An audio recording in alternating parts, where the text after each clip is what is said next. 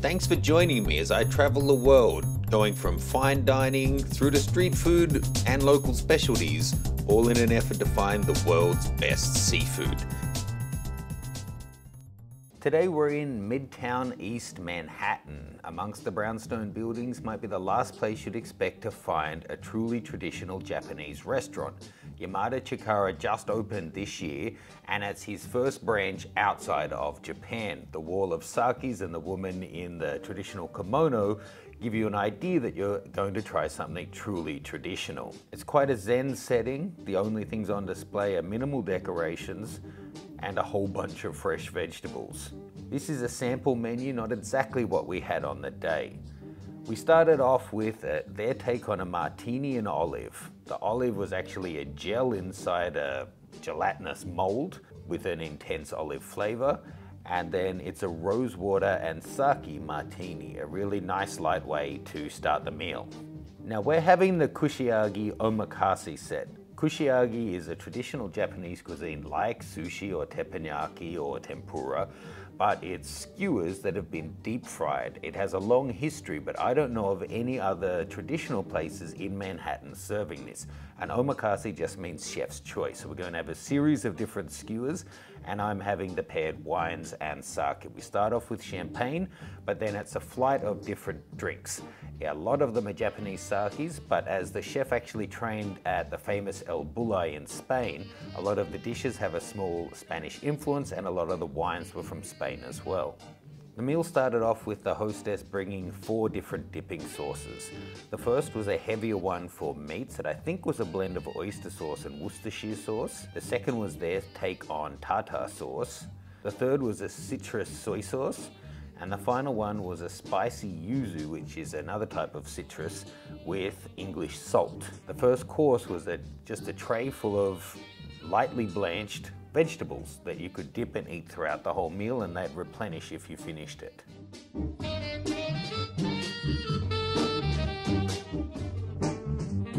Then the skewers started coming out, and I have to say this restaurant is really like just stepping into a portal and suddenly being in Japan. It has nods that are kind of show that it's 2018, but it really feels just like a fine dining restaurant in Japan. They're not adding in cool stuff just for the sake of being cool, only if it really adds to the dish. The first skewer we got was shrimp, and I don't think I've ever had a shrimp that perfectly cooked. It was light and almost crisp in texture, sourced somewhere from Southeast Asia but not Japan, and perfectly cooked. I don't know how they do it exactly, but everything hits the plate ready to eat just like at a good sushi bar at the right temperature, perfectly cooked inside and out, and never a single drop of oil remaining on it. Next was a mochi rice cake, really delicious, just very simple and tender. Next up was a tenderloin of beef, and who would have thought that a tiny piece of beef on a skewer, crumbed and deep fried, could be so good. Again, perfectly cooked and still pink in the middle.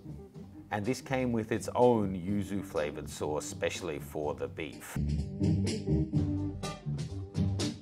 Next is truffle on eggs. So this is a pair of quail eggs, again perfectly cooked and still kind of soft in the middle, with a slice of black truffle and a little dropper of truffle oil to put on top. This chef is famous in Japan for his use of the little droppers to apply your own sauce. As you can see with the next dish, which was tomato, mozzarella, and then basil in an eyedropper. Now, I'm actually not really a fan of deep fried food, and the idea of having a series of skewers that have all been deep fried sounds too much, to be honest. But it's all so light, it really doesn't taste deep fried.